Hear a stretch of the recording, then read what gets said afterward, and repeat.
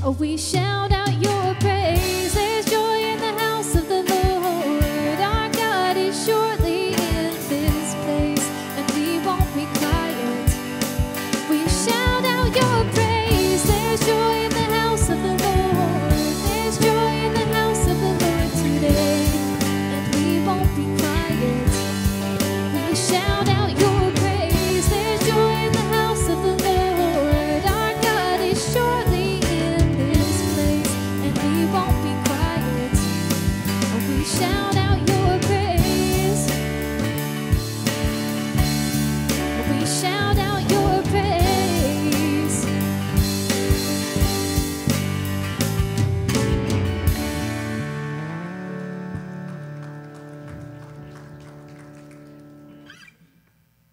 There's joy in the house of the Lord today. Amen. Awesome. Hey, I wanted just to highlight a few things in your bulletin if you want to get those out really quickly. Next Sunday, we are going to take back this so-called holiday from the enemy and say, you know what, we're going to do something special around the church, and we're going to call it Trunk or Treat. So we need candy with that. Highlighted on the top. Did you see that? Church, you've responded well.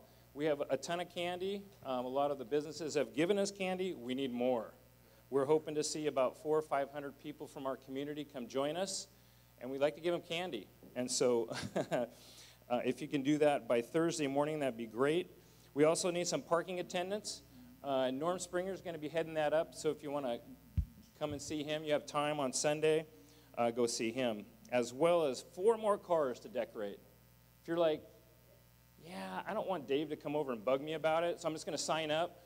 Do that. Otherwise, I may tackle you before service. So just be aware of that. We need 4 more cars. That happens next Sunday, 5 to 8 p.m. And we also have a hamburger dinner. Hello, right? So come on over at 4:30. The social team's going to cook up a hamburger dinner for us. So it sounds like a great evening. Love for you guys to be a part of that. A couple other things. We're going to have a kids' night out next Wednesday. It's going to be a hoot, 6 o'clock in the gym. It's going to be all gym stuff.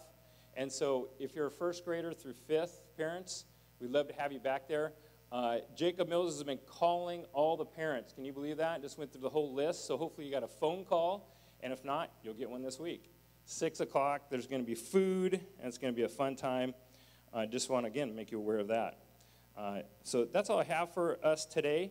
I wanted to mention you have a giving envelope. We're not passing around offerings still, but you certainly can drop those into the basket in the back or in one of our offering boxes at the end of service. Can we just pray for that offering, pray for today? Let's get our hearts focused as we continue in worship. Lord God, how good it is to come together as a group of believers. Father God, you have made us, you know each one of us. And so, Father, we come to you with all kinds of needs. Lord, we come with you with all kinds of things that we're holding on to. We pray that even right now, you'll just take those burdens from us, Lord God, as you've promised. Lord, we'll lay them at your feet. Father, you are worthy of us to do that. So, Father, we do that right now. We worship the God, the King of Kings and Lord of Lords. Lord, we were reminded of those who are serving us abroad and even in our own community, Lord. We lift them up. Thank you for them and their service to us, Lord. And Father, we'd be remiss if we do not pray for them. Continue to give willingly, Lord God, sacrificially, Lord, to their cause. And reminded of those in Haiti, Lord, who are still abducted and in fear of their lives, families, Lord, and missionaries. Lord, I just pray over that and many others. So, Father, just we give you our sacrifices and praise today. Amen. You also have a prayer card in there, folks. Feel free to fill those out as the band is playing. Maybe you have a prayer concern, a praise. Put that on your card today, and we'll make sure we pray about it tomorrow. Thank you, folks.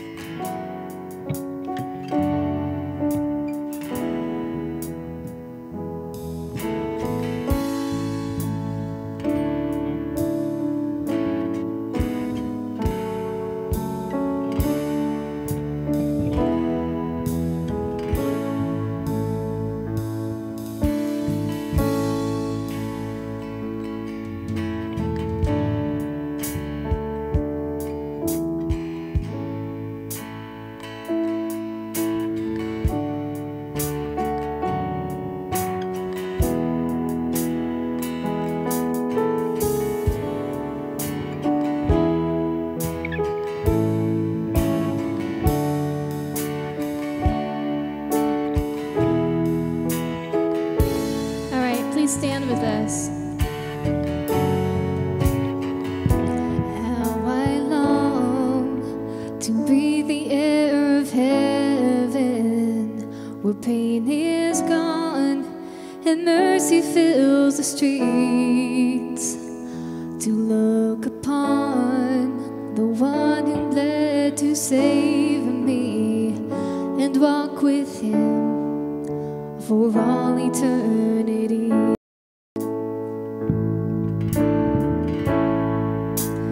There will be a day when all will bow before him. There will be a day when death will be no more, standing face to face with he who died and rose again. Holy, holy is the Lord. And every prayer we prayed in desperation, the songs of faith we sang through doubt and fear, in the end we'll see that it was worth it when he returns to wipe away our tears. There will be a day when all will bow before him. There will be a day when death will be no more, standing face to face with he who died and rose again. Holy, holy is the Lord. And on that day we join the resurrection and stand beside the heroes of the faith, with one voice, 1,000 generations sing, worthy is the Lamb who was slain. And on that day we join the resurrection and stand beside the heroes of the faith, with one voice, 1,000 generations sing, worthy is the Lamb who was slain. Forever he shall reign. So let it be today. We shout the hymn of heaven with angels and the saints. We raise a mighty roar. Glory to our God, who gave us life beyond the grave. Holy, holy is the Lord. So let it be today. We shout the hymn of heaven with angels and the saints. We raise a mighty roar. Glory to our God, who gave us life beyond the grave. Holy, holy is the Lord. Holy, holy is the Lord. Holy, holy is the Lord.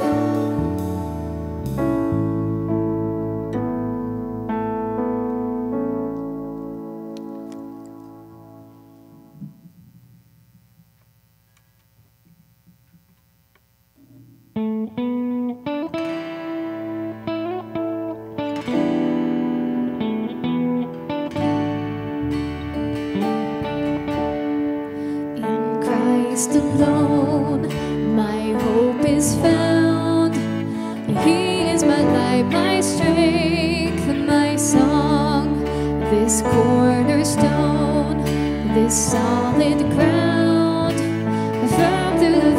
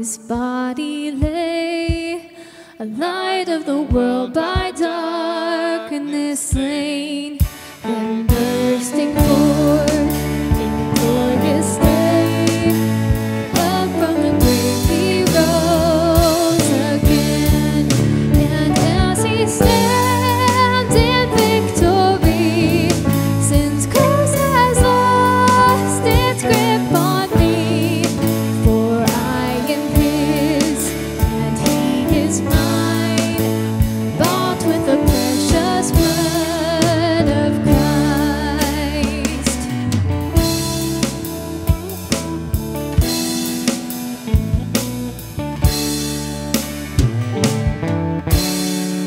No guilt in life, no fear in death. This is the power of Christ in me. From life's first cry to final breath, Jesus commands my destiny. No power of hell, no scheme of man can hold or pluck me from his hand till he returns or calls me home. Here in the power of Christ I'll stand till he returns or calls me home. Here in the power of Christ I'll stand.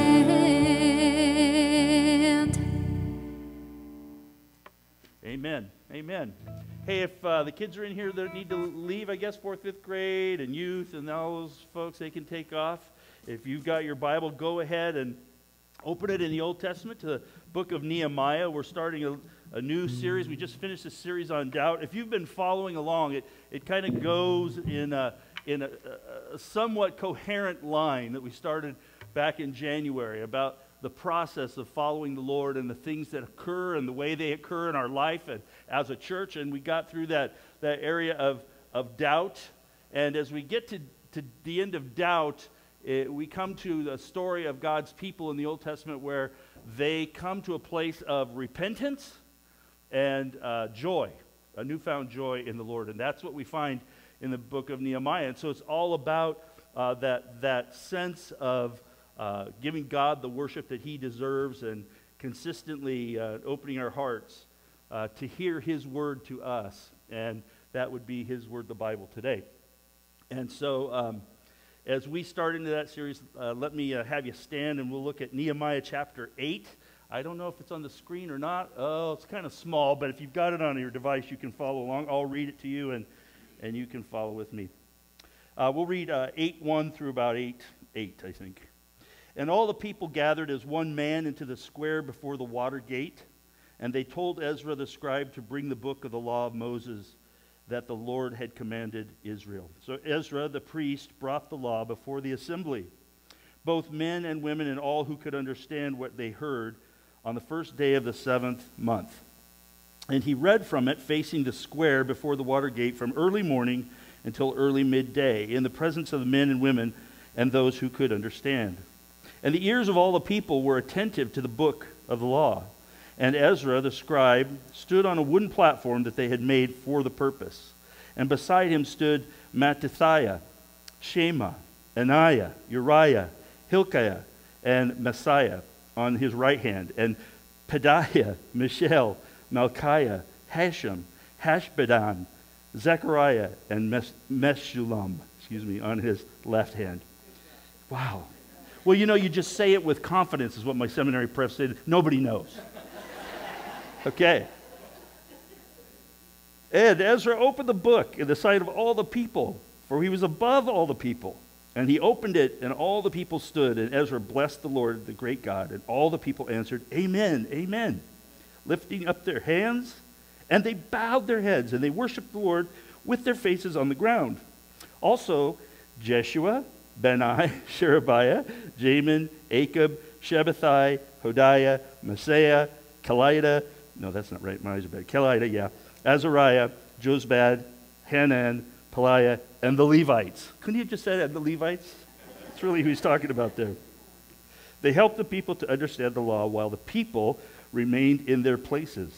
They read from the book, from the law of God, clearly, and they gave the sense so that the people understood the reading. Father, speak to us through your word. Help us to be able to gravitate toward the truths in it, that we might rejoice. And as a people, for some of us, the idea of our doubt brings us to a point of having to repent and once again trust you for all the good things. And so as we read through that today and look at this scripture, would you please place that in our hearts, that we should be filled with great joy in worshiping you.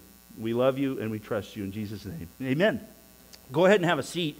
We're looking at this topic, again, in this sort of a telescopic look. And one of the things that we know after doubt is that when we have doubts, it brings about a lot of guilt. It brings about a lot of difficulty sometimes in our spiritual life. And so consequently, when we have doubt, we come to a place where we have to say, yeah, I'm in or I'm out. I'm in or I'm out. And for those of us who have known the Lord for a long time, the doubts seem to be heavier or bigger. And at the same time, when we have doubts, they're maybe a little bit easier to climb out of when we've been with the Lord for a long time. And I say that because we've been through it before and we know what it means. For those who are new to the Lord, for those who are new believers, doubts can come quickly. Of course, our enemy, the devil, loves to plant doubts in our heads, and so consequently, we have lots of doubts. And they don't have to be huge doubts, but they're enough to knock us off track.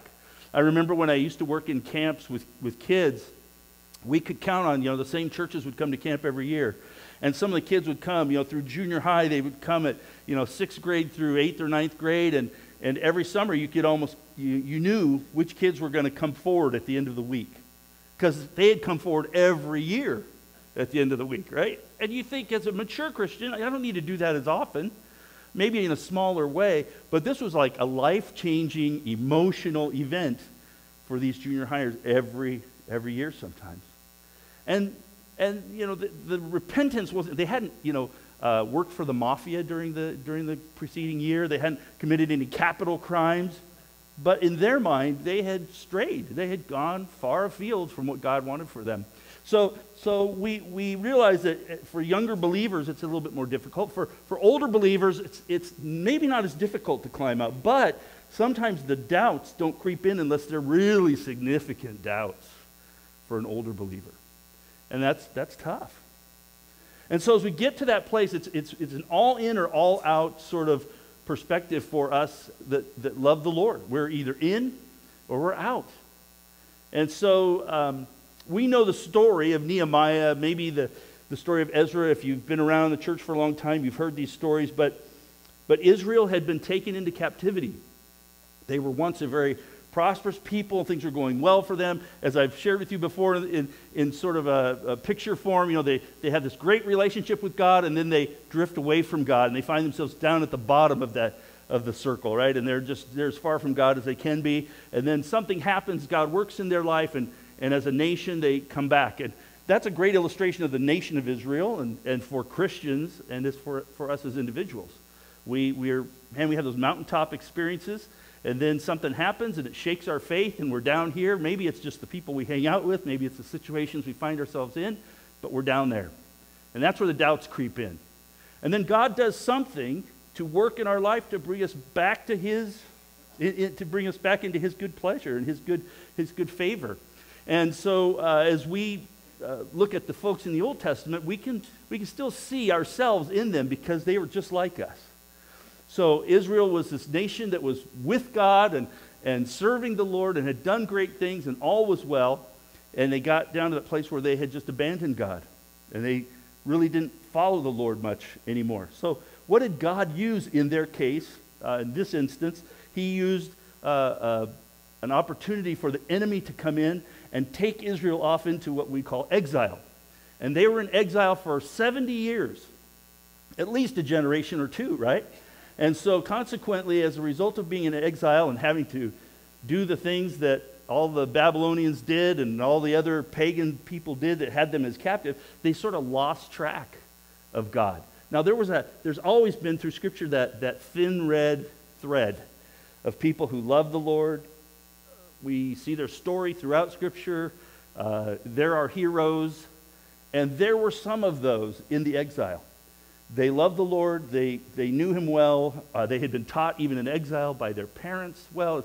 So they really wanted a relationship with the Lord, even though they were far away, dragged off into a foreign land and made slaves, in essence, and prisoners. So then the story is kind of where it picks up for us. Ezra and Nehemiah are very instrumental in bringing the people back. They had to approach the king and get permission, and all the paperwork had to be straightened out. You know how paperwork is. Bureaucracy, right? But God cut right through all of that. And he brought this small group of people back to Israel, in fact, back to Jerusalem, and they began to rebuild the city. Nehemiah and Ezra are both very instrumental in that. Ezra here, you see where Nehemiah has Ezra read the scripture, because Ezra was a scribe, and that meant he knew the scriptures, and he carried them with him, and he knew where they were, he knew how to interpret them. And there were others like Ezra who knew God and loved God and wanted to be spiritual leaders in the land. So they come back and they have this experience where they gather all of the people, and they get the people there in front of the water gate. The water gate was one of the gates in the city of Israel. And picture this, you've got this small group of exiles who have come back, and they just finished the walls. Not even what we think of Israel today, but just a very small city. And as a result of the city being rebuilt, the walls being rebuilt, there are enemies all around, of course, who wanted to take kill them and take their land and take all their tools and all the good things they had in the city. So we see in chapter 7 and a little bit here in chapter 8, we see where Nehemiah says, do this thing. Get the people together. We're going to read. Put people on the parapets so they can watch out for the enemies. And let's make sure that we read a great celebration for what God has done here to the people. Now, most of the people had no idea about the law of God. When we say the law, they were reading the law. What they were reading was the first 5 books of the Old Testament, right? And they were reading through that to the people in a way of celebration. But a great number of them, especially the younger people, had no idea what they were reading. Maybe they heard stories from grandma and grandpa or maybe their parents, but they really didn't have an idea of what was going on until Ezra began reading. And their response to it was to worship this great God who now they saw as working directly in their lives through Ezra's reading of the law, of the Old Testament, the first 5 books there. And so what's very interesting is, to me anyway, is that how things have changed in that sense. So Ezra gets up and he begins reading, and he reads and he reads and he reads.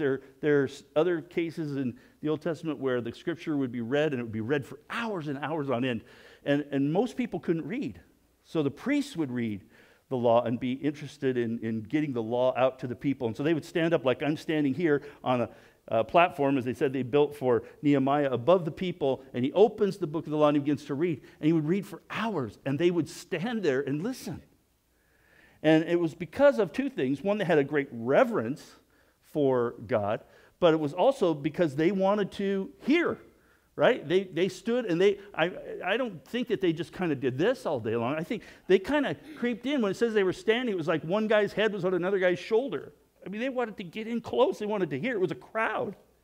And this isn't the biggest crowd we find in the Old Testament, but these are all the exiles who had gotten the permission to come back and build. And so there they were listening in as Nehemiah said for hours as he read the Old Testament. So what I thought I would do today is read the first 5 books of the Old Testament and have you stand. We'll get out about 4 o'clock, that's by my estimation. Can you imagine? I mean, it was because they had this tremendous respect for God. Now, all of the things they had been taught while they were in the exile, some of them knew the old temple and the old city of Jerusalem, but many of them did not. And they had heard things, and so now they're back. And it is a really emotional time for them as they begin to read or have read to them God's word. And so, as a result, they're reading through or hearing this through Nehemiah and through Ezra, especially in this particular case. And one of the things they're realizing is the same thing I told you. Wow, we rebelled. We rebelled. And look what God did. God used the enemy to come in and straighten us out. And they get to that place where they realize that God had been working in all that had taken place in all of the last 70 years. My theology says that 70 years is symbolic of some sort of difficult time that maybe the church is going to go through someday. But for historical accounts, 70 years they were with the Babylonians and all the others who kept them captive and made them slaves. And now God had used that, and he had brought them out of it to a place where he would work with them again. It's almost like a great big giant thank you, right, to God. It's like, oh, God, thank you that it's now. It's my generation. It's me that you're allowing to see all of these things happen to. And you're allowing me to be a part of this. Thank you, God. And when we say thank you, God, the largest thank you to God is when we worship God. That's a great big giant thank you, God. And that's why when Scripture tells us that God's going to seek worshipers who, worship from their hearts, that's what he's saying. He's saying there's going to be people who are so grateful and thankful to God that's going to spring forth in worship. We'll get to that in a minute. But we have these people who are watching this all take place. That's the background of what's going on, the realization. So when we have doubts, one of the first things we want to do is go into a sense of, I suppose, repentance.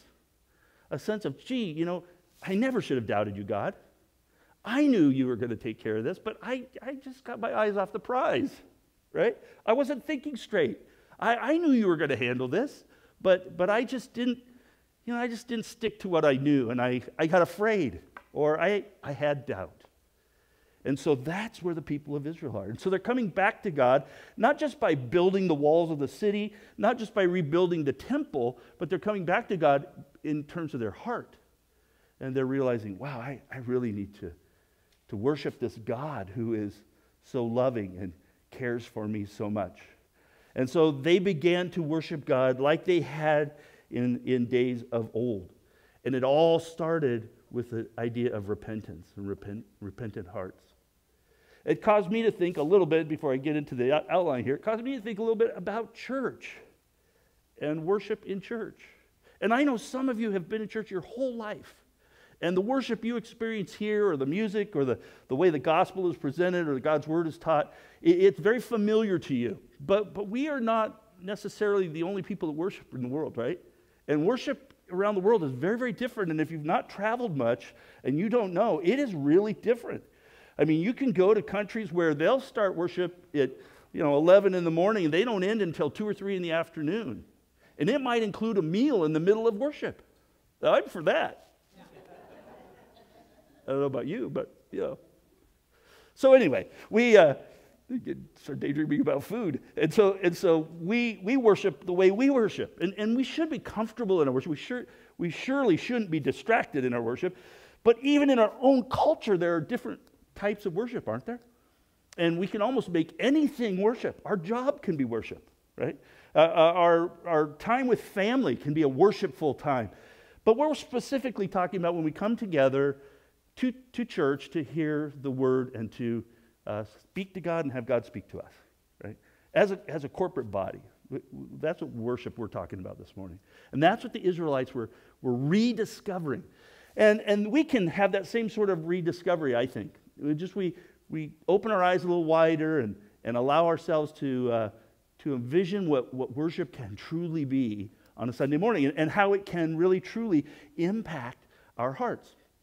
I remember I was pastoring a previous church, and we had somebody come, and they were going to be a guest singer. They were a relative of the person in the church, and so they said, can you come and sing? It's our daughter, and she wants to sing during the offering. I said, well, sure, I don't care. That sounds great. She's got a good voice. Yeah, she got a good voice. Okay, we'll have her sing. I mean, it was a small church, and so we didn't. Our scruples were not really that great, and so I said, sure, that'll take it 5 minutes. That's awesome. Less time I have to preach. And so she came, and she's going to sing, and she got up to sing, and she said, oh, by the way, now she came, obviously we discovered she came from a different kind of a background, because she said, I brought my daughter with me today, and she brought with her a tambourine and some flags, and she's going to be dancing before you as I sing.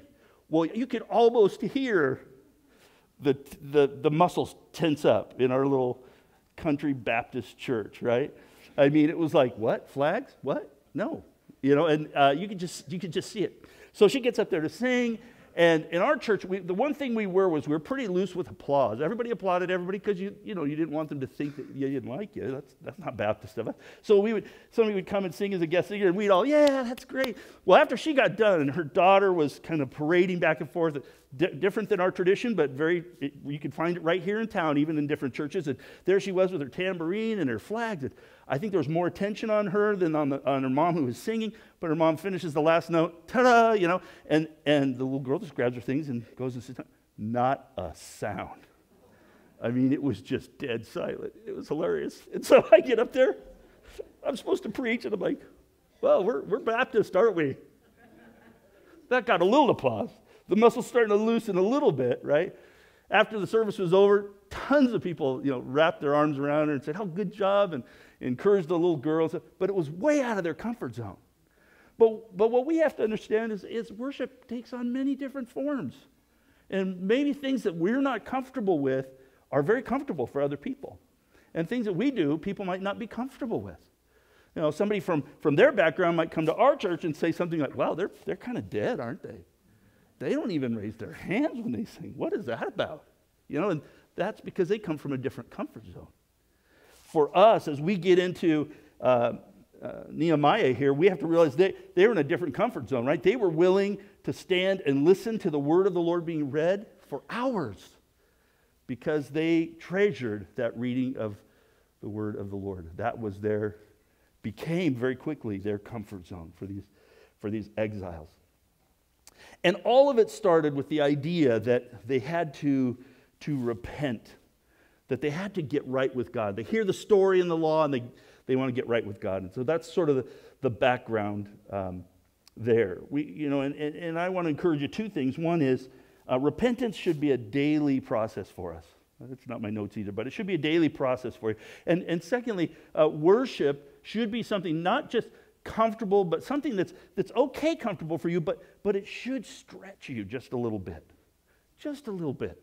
Worship hour, something should prod you. It should be the lyric from one of the songs we sing, or something that we read in God's word, or something that the speaker says. It should stretch you just a little. It should make you a little uncomfortable. Uncomfortable enough that when you leave this place, you make maybe a micro decision. It doesn't have to be a grand decision, but it's a micro, just enough to make you to say, well, then I'm going to reach out a little bit more. Or I'm going to touch somebody with the gospel this week. Or I'm going to be a part of this program to reach the community. Or I'm going to be a part of that ministry in the church that reaches somebody. It should prod you, I suppose is a good word, to do something, right? The famous author Robert Louis Stevenson once entered in his diary what he considered to be an extraordinary thing. He said, I have been to church today, and surprisingly, I am not depressed. Well, there was a time when that was, depending on your background, you could go to a church and go, wow, that's worse than the worst. G.K. Chesterton, who is a famous historian and Christian writer, said at the end of his book, a book titled Orthodoxy, he said, joy, which was a small publicity of the pagan, is the gigantic secret of the Christian. In other words, people will promise you things out there that they never deliver on, but in Christianity, our joy is the most incredible thing that can spring up in our life at all times. And that's sort of what worship should do. It should bring about that sense of not that we're depressed, but it should prod us to do greater things for God. And that should spring out of a sense of joy. We're gonna find that here in Nehemiah. So in Nehemiah, what we have here is what I think is the perfect worship service. Not because of the way they did it, but because all those things I've just mentioned. The feeling comfortable but yet prodded, a sense of repentance, a sense of we want to do something for the kingdom of God.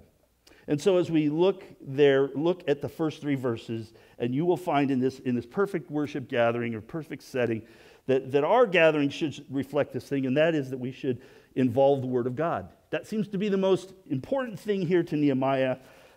He gets Ezra to find the scriptures to read to the people, and he says, hey, just use the Word of God. In the first three verses, he says, and all the people gathered as one man into the square before the gate, and they told Ezra the scribe, bring the book of the law of Moses to the Lord. as he commanded Israel. Those are the first 5 books of the New Testament. You call them the book of the law of Moses. So Ezra, the priest, brought the law before the assembly. Both men and women and all could understand it. And they heard. And on the day of and they heard it on this day of the 7th month. And he read from it, facing the square before the water, from early morning until midday. At least 2 or 3 hours he was just involved in reading the word of the Lord. So we should definitely involve the word of the Lord. In the New Testament, Luke in chapter 8, it says, "But he answered them, my mother and my brothers are those who hear the word of God and do it." Hear the word of God and do it. And in Luke 11, it goes on to say, "But he said, blessed rather are those who hear the word of God and keep it." So, first of all, the word of God, as we read it, as we study it in Scripture, in service, we should understand that we are to hear it, and we're to keep it, and we're to do it. We're to keep it, and we're to do it. It guides our life. Second thing, why do we have the Word of God so involved in our lives? Because it guides our life. It points us in a direction. If every Christian just did what they thought was right in their own eyes, we know where that leads. And so this gives us clear direction. Now, there's still areas where we can differ as believers. That's not a big deal. I don't think those are the things that concern God. The big things are the things that concern God. And we want to make sure that the Word of God is involved in all of the decisions that we are making. So it guides our life. Hebrews chapter 4 says, "The Word of God is living and active, sharper than any two-edged sword, piercing to the division of the soul and the spirit, of joints and of marrow, and discerning the thoughts and in the intentions of the heart." So the Word of God is a weapon. It's actually God's weapon. We think of it as God's way to communicate to us. It is that, no doubt. But it's also a weapon in the sense that it's fashioned to pierce our heart. Is there such a thing as a friendly weapon? I don't know, but it's designed to pierce our heart so that we might know more about God, that we might use it as the guide in our life. Thirdly, it is powerful in our life. In 1 Corinthians, Paul says, "For the word of the cross is folly to those who are perishing," right? Folly. People outside that don't know the Lord, people that outside your sphere of Christian influence, that are maybe friends you're trying to reach into, that's one of the toughest things to share with them, is that God's word is God's word. It's so hard for people to grasp that concept. And, we could spend a whole study series on just how we got the Word of God and what is the Word of God and how do we use the Word of God. But the bottom line is, for those of us that love Him and trust Him already, the Bible, His Word, our canon of Scripture, it is that which is powerful in our life. It's folly to those who are perishing, but to those who are being saved, it is the power of God.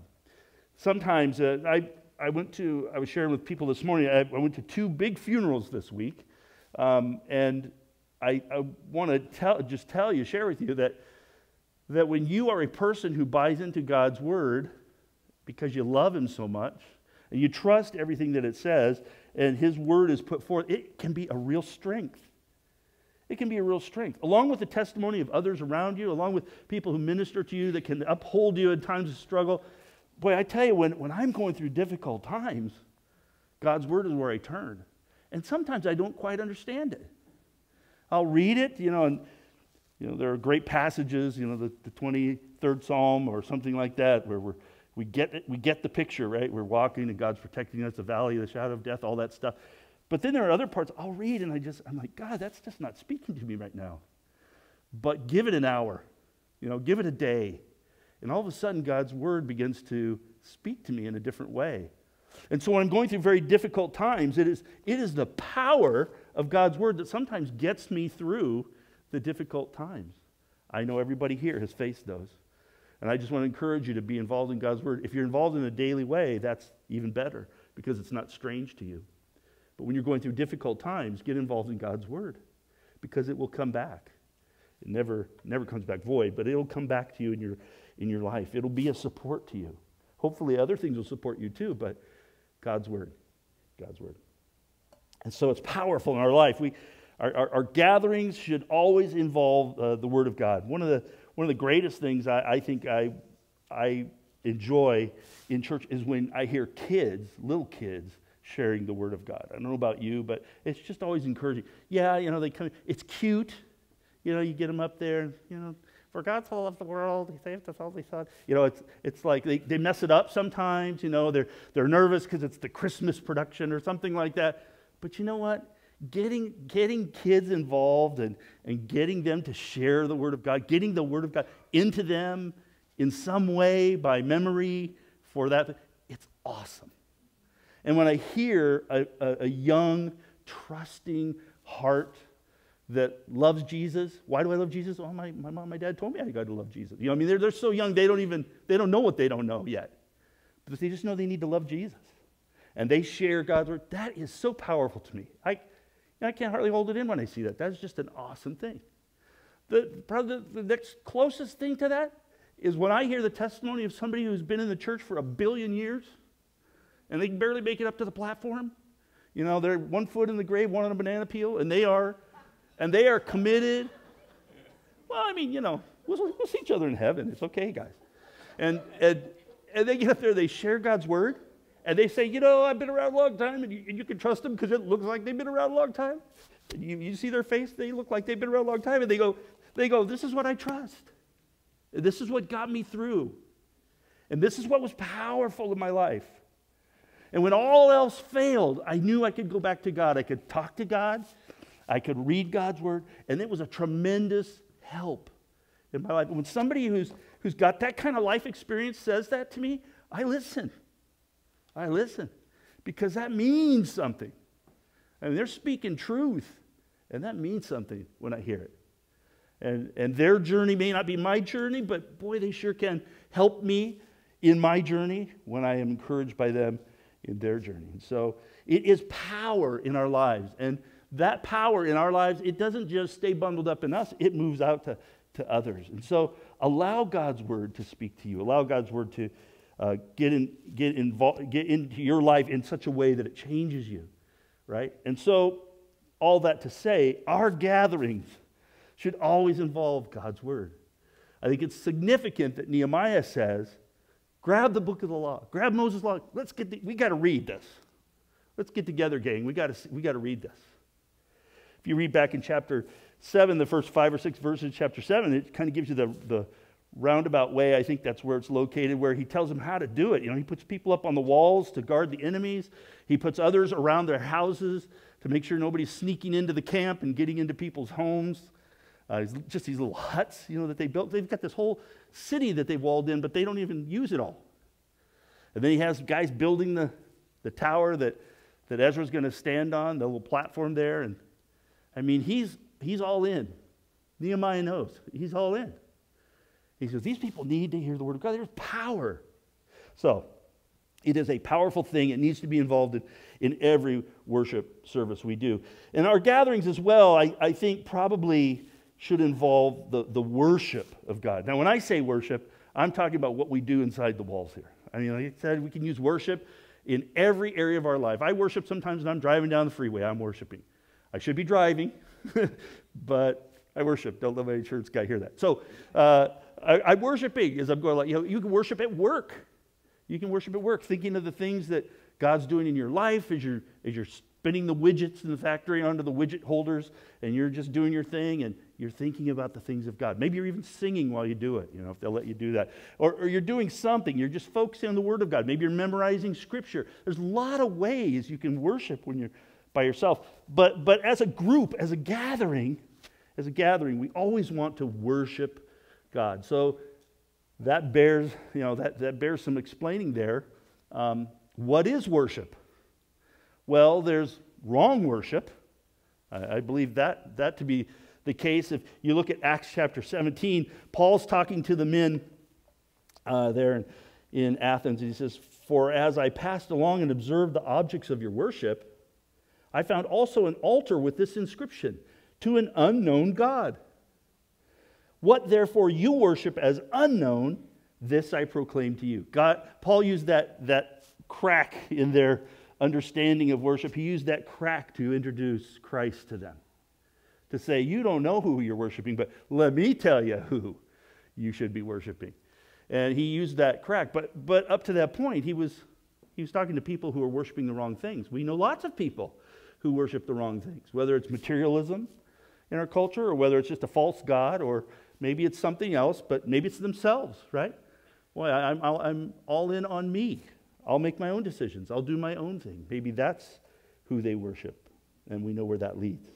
So there's that wrong worship, but there's also the fact that God has always called for order in our worship. One of the things we want to remember is, what is worship? Well, it's orderly, for one. It's orderly.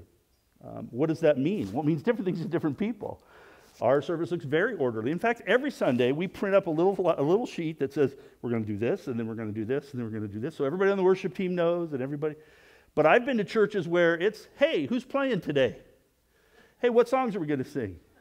Hey, I tell you what, you do that one song, and then I'll get up and preach, and then, brother, you come up and pray, and then, I mean, they're doing that right in front of the people. A little different way of organizing their worship, right? So there are different ways to do it, but we want to be orderly in God's sight, in all the things that He commands us to be orderly in. So we want to be as orderly as possible. Maybe we take it too literally, right? Maybe we could be a little more loose in our worship.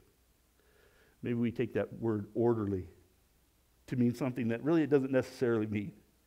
I think what it means is we put the right things forward to the Lord. And we don't do it in the wrong way. Obviously, we don't worship the wrong things, but when it comes to order, we just put the right things before the Lord. What would it be like if we did our worship service in reverse? Maybe I just got up and started preaching while there's still people getting coffee out in the thing. I just start. And maybe do all our music at the end. Heaven forbid we should not have announcements. Right?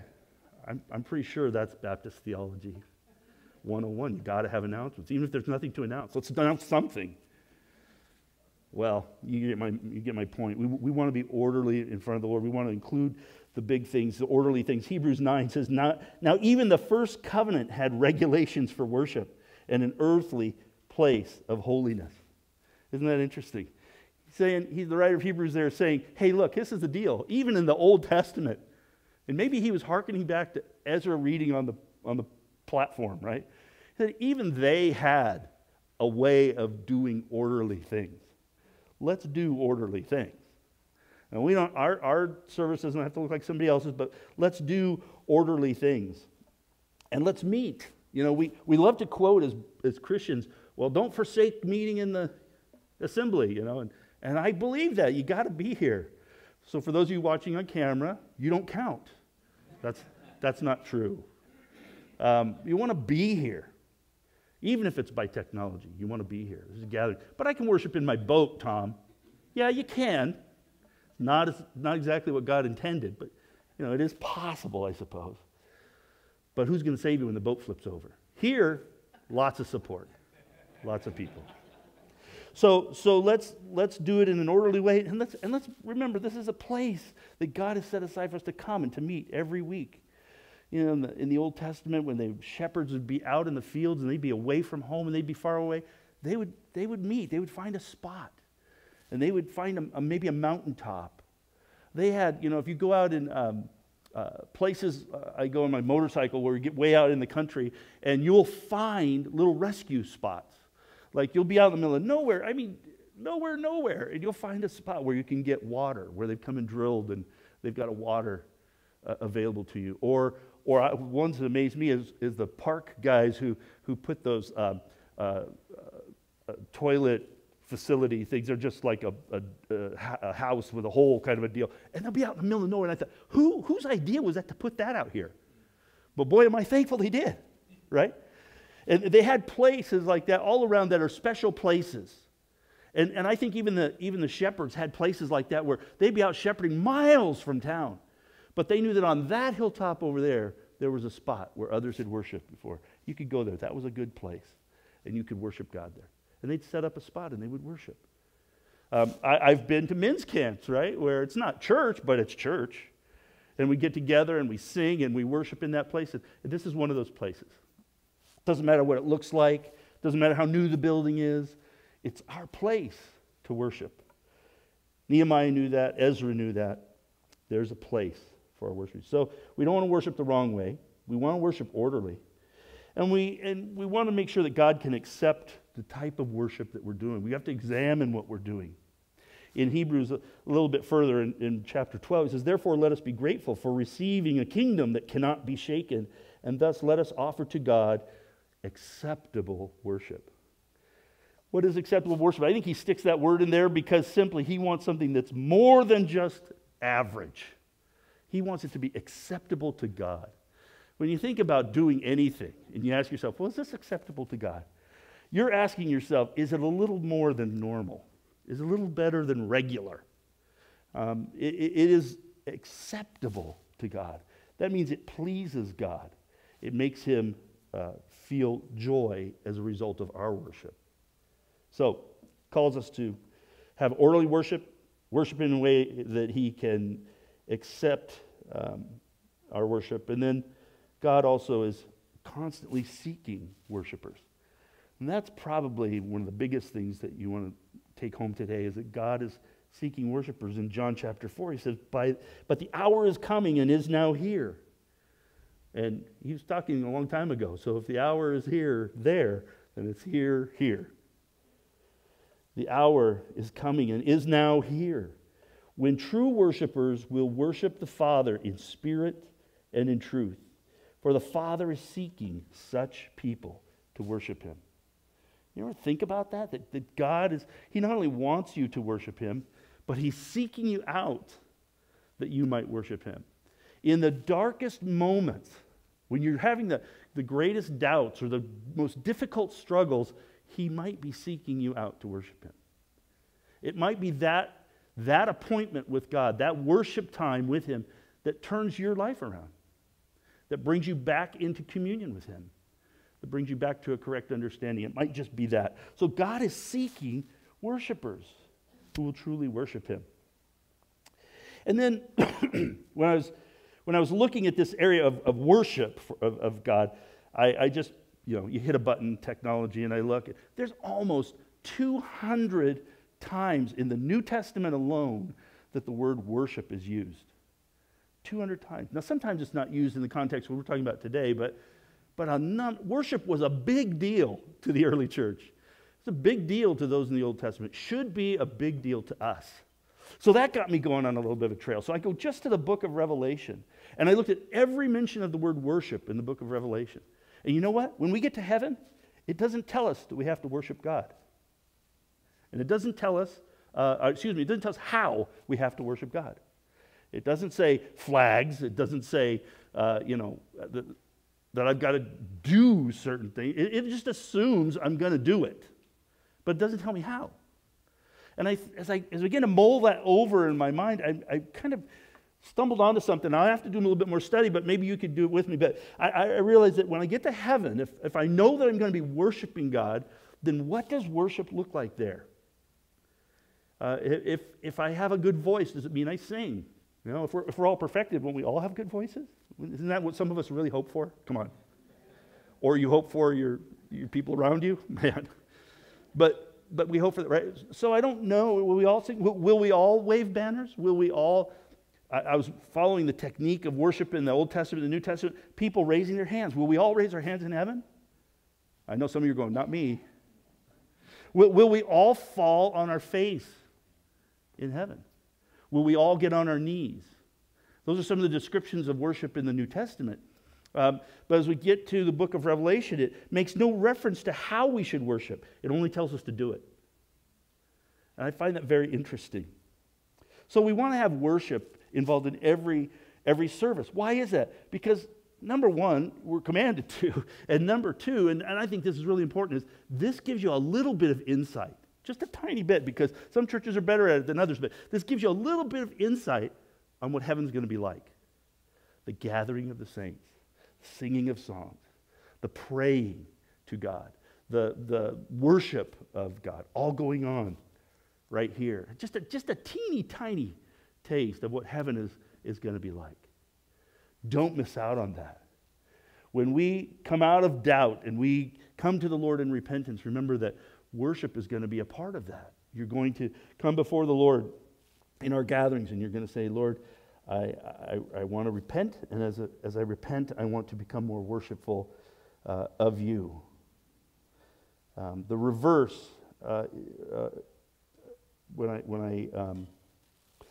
this is a quote from a woman named Eliza Cook that I wrote down. Remorse is the poison of life, right? You don't want to get to the end of life and go, oh, if I'd only.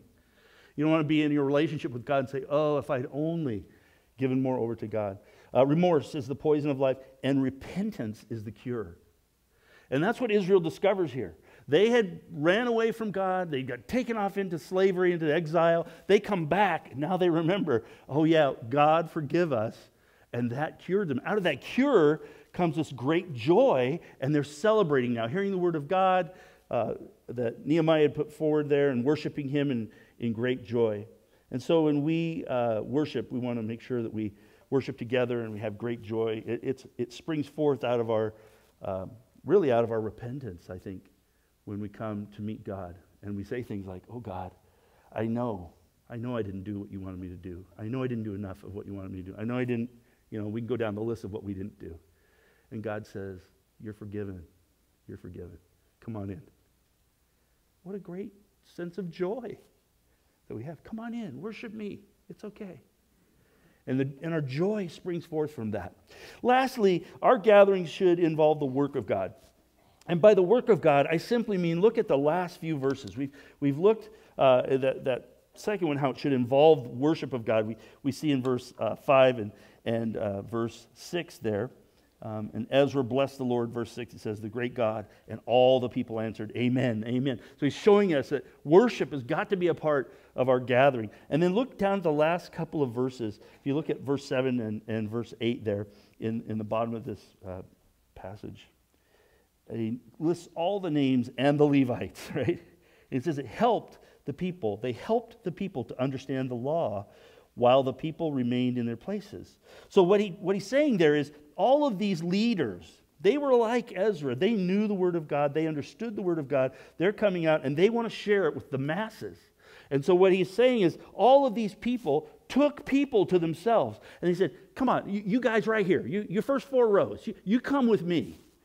And they would stay there and he would explain to them what Ezra was reading from the Scripture. Now, isn't that an interesting way to do it? Wouldn't it be interesting if I came in here on a Sunday morning and I began to preach and then you broke up into small groups? And each small group had an elder or a leader in our church who would say, okay, this is what Tom's trying to say. I don't know if that would work in our setting because I'm so far afield sometimes, but I think it could work. It certainly worked for Ezra and the leaders there. So what we see is, first of all, in verse 7 and verse 8, if you look at verse 8, they read from the book of the law, from the law of God, clearly. So you always want to involve the Word of God, and you want to read it very clearly. It doesn't have to be difficult, doesn't have to be hard to understand. Just read it very clearly. Then, what it says is that they gave them, after they read it clearly, they gave them the sense. That's when somebody, one of those tribal leaders, would come up and say, this is what he means.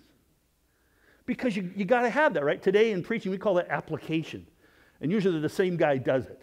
I've been in churches where guys will get up and preach, and then another pastor will get up and say, this is what he meant.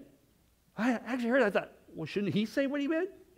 But sometimes it helps to have somebody else come up and say, this is what Tom was saying. Gosh, did you catch that? I thought that's pretty cool. Maybe we'll incorporate that. Dave's a smart guy. He could do that. And then, so they read it clearly. They give a sense, right? They get into small groups and they start giving a sense. And by the way, when I read that, I went, oh, this should be the theme verse of our Connect Groups program. Because that's exactly what our groups do. They get together, they look at the Word, they get a sense for what it means, right? It's part of what they do in their group, along with all the fellowship and all the other stuff that goes on. So they read it clearly, they give a sense of what it means, and the people, and they did it so, and that's a big word, so the people understood what they were reading. So God's Word has to be involved there, and our gathering should always involve that type of work, because it's the most important work, helping you understand what God's Word has to say to you. I'm not the best, but there are people here that you can relate to that can do that. Get involved in a small group. Get involved in discipleship. Make that happen in your life so that you're getting God's Word, you're understanding it clearly. Let me pray for us. Father, we look at how to come out of doubt. It is always with this sense of repentance that leads to joy and worship of you. And so, Lord, when we think about that, I can't think of a better picture in Scripture than this one of what that turnaround looks like. Coming back to you, just like the exiles did. Giving themselves over to you. Measuring their life according to you and to your word. Giving great sense of awe for who you are. And letting that just filter into their life and change their perspective so they could be back in communion with you. And so that's what I pray this morning. God, that if there's somebody here who is not in communion with you, that they would seek you out this very day, that they would say, Lord, I want to be committed to your word in my life. And I want to be committed to worshiping you in everything I do. And Lord, I want to be yours. Help me to understand you. Help me to use the resources of the church or whatever it might be to understand you better. Father, this morning we come with a great sense of the turnaround in that circle. We've gone through the struggles and the doubts. Now, Lord, let us rejoice. Let us repent of all the turning away we did, and let us rejoice in all that you have for us. Lord, we love you, and we trust you for all of these things in Jesus' name. Amen. We've got one more worship song. If you would, stand and join us, and we'll sing, and then we'll pray you out.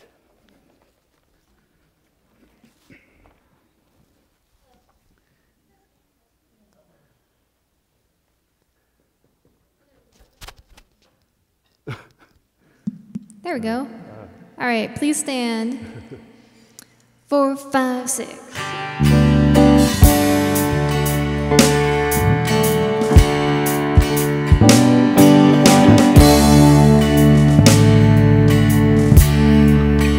I searched the world, but it couldn't fill me. Man's empty praise and treasures that fade are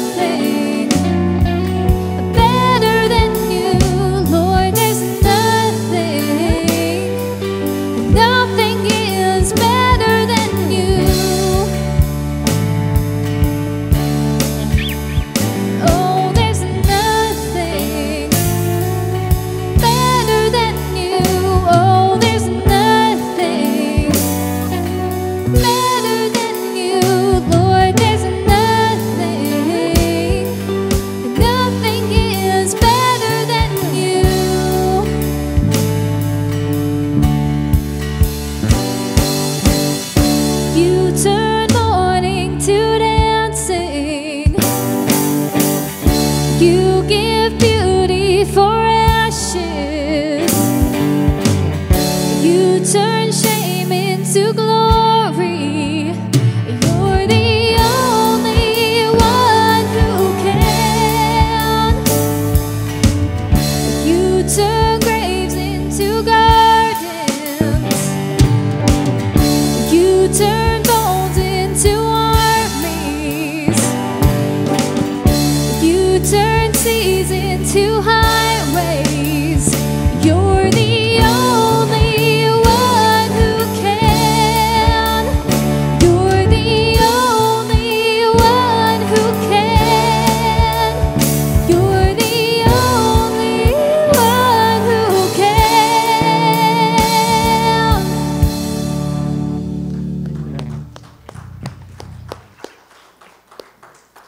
He really is the only one who can, isn't he? You know, the finishing touch on that episode in Nehemiah is that after that point, we know that it happened sometime in the fall because Nehemiah ordered all the people to celebrate the festival of the booths. And that was simply a festival that took place in the fall where people would bring in all their grain. Well, none of them had any grain. They'd all been working on the city. They had barely enough to eat. But he was recalling what had happened generations before when the Israelites came out of Egypt and they were going through the wilderness. And a booth was simply a house. Imagine if you had to travel cross-country moving every so often, you'd probably have a little plywood house that you could take apart as well, carry along with you. And that was the festival of booths. And so the people were so impacted by what was happening, this rejoicing of coming back to the Lord, repenting and finding this great joy in the Lord, that they went back to the festival and they celebrated. Nehemiah said, go, eat, be filled, drink, and have a great time, basically, is the translation. And they did. They celebrated what their good God had done. So today when we go from here, go, have fun, celebrate, enjoy what God has done. But don't forget that when we talk about the God we worship, that it needs to be a worship that always involves His Word and always involves the work. And we should be about Him all the time. Let's pray. Father, thank you so much that you taught this wonderful lesson to the Israelites as they went through coming out of Egypt, but then also the exile and being gone for so long and not being allowed to worship you. And now they are welcoming the opportunity to repent of their distrust of you and their doubt. They're welcoming the chance to celebrate, enjoy. You got them through a season and they loved you for it. Lord, help us to catch that lesson when we go through that season, to depend on you, to allow you to get us through it, and then, of course, to rejoice with you. Lord, we thank you for all that you do in our hearts as people and in the life of the body of our church here. And may we be a beacon on a hill that people see that the Lord is at work here, that He gets us through all the seasons, and that we rejoice in that. We pray in Jesus' name. Amen. Okay, I expect to see you out front having fun, eating, enjoying each other. Get out of here.